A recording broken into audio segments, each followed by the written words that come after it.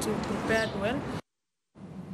The national under-23 football team jetted out to Khartoum ahead of their Africa Under-23 Cup of Nations CAM Olympics qualifiers against Sudan. Head coach Francis Kimanzi has expressed optimism that the emerging stars will give a good account of themselves in Khartoum. The winner on aggregate will face either Nigeria or Libya in the third round to determine who graces the 2019 Africa Under-23 Cup of Nations in Egypt.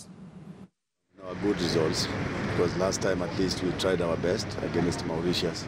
So this time round we think that we are lucky that we have the same group, almost the same group that did the job. And when you hit the first game, everything gets tougher. After the first qualifier it looks easier, the second one is always tougher. So we expect a tough